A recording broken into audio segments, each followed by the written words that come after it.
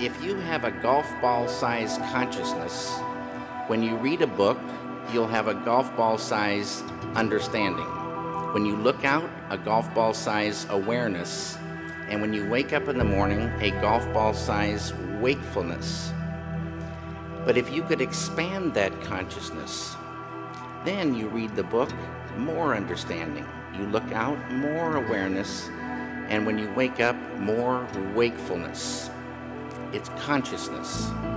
And there's an ocean of pure, vibrant consciousness inside each one of us.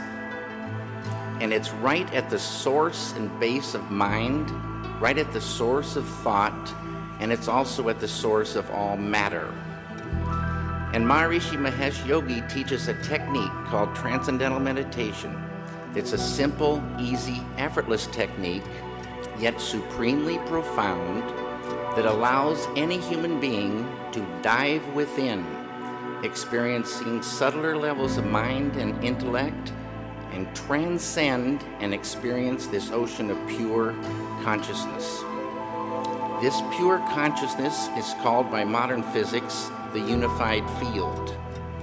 It's at the base of all mind and all matter. And they now say, modern science says, all of matter, everything that is a thing, emerges from this field. And this field has qualities like bliss, intelligence, creativity, universal love, energy, peace.